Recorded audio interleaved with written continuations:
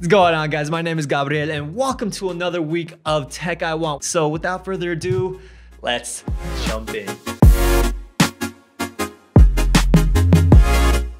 First product of the week is the Yaw 2, which is the motion simulator chair and, well, smart chair. The cool thing about this is that it has a dynamic range of motion. So not only can it do 360 degrees, but it also has pitch motion that really goes up and down up to 70 degrees. It also does roll motion that does even 40 degrees. So it's really dynamic in whatever you're gonna do. So whether you're playing video games, whether you're doing work, one of the things that they highlight is that you can actually go to sleep and take a nap, and it is actually calibrated to optimize, let's say, your naps, your workflow, your game flow. So that's really cool. We'll provide the link in the description so that you can check out their Kickstarter page, because there's a lot of cool things in here that you can check out. So hit that link and check it out. But let's move on to the next product. The second product of this week is the Enten, which are smart headphones. So one of the cool things that this headset does, analyzes kind of your mood and what you're going through, your environment, everything that you're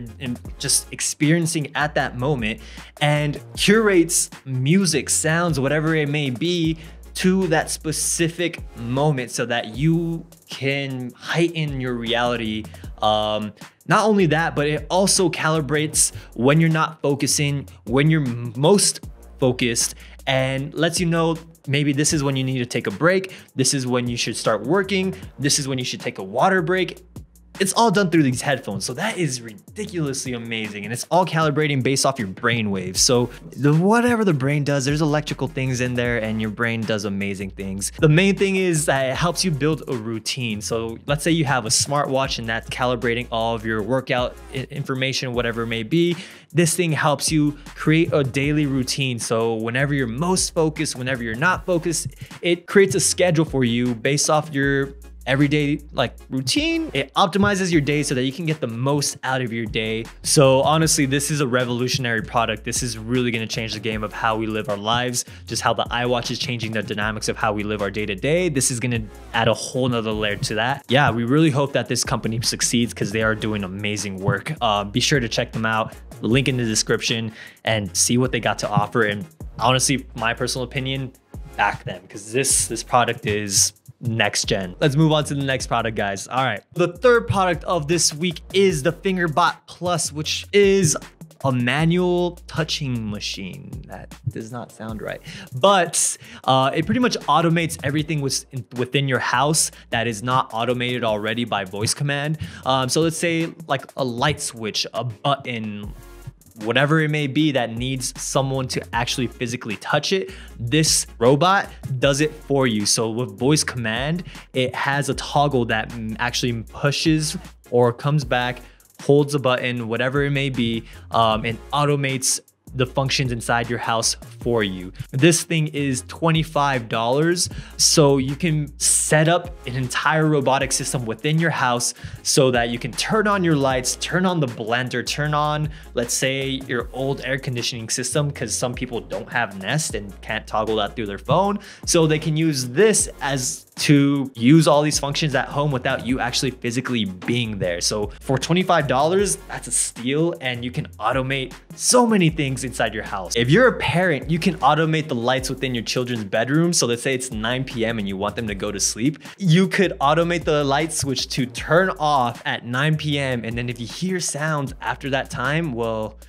you could automate a really loud noise. Ooh, like I'm gonna kick your ass. Yeah. Like play a recording. Go to sleep.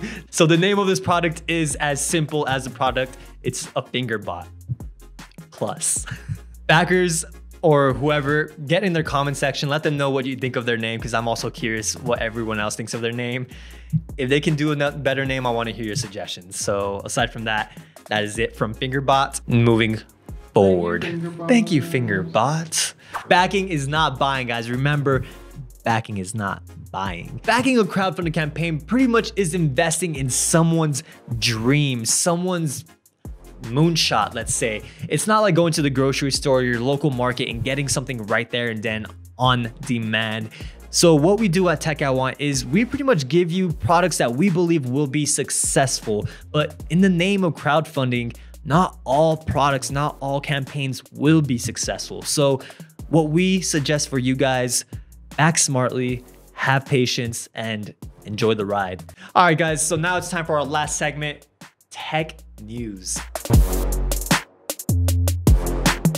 All right, guys, so this week in tech news, Apple is back and they have added more to their privacy features in their latest iOS 14.5 update, which is causing a lot of controversy within the marketing and advertising realm, but leaving a lot of users to be very, very happy because now, well, their privacy is now back in their own hands. If you want to read more, link below. Now, moving on, we have Intel's big chip shortage. So what's going on within the Intel world? Well, within COVID, there was a lot of workers that were not able to supply the amount of chips that were needed for auto manufacturers. So now there's a chip shortage that, well, the CEO of Intel says will last more than 2 years.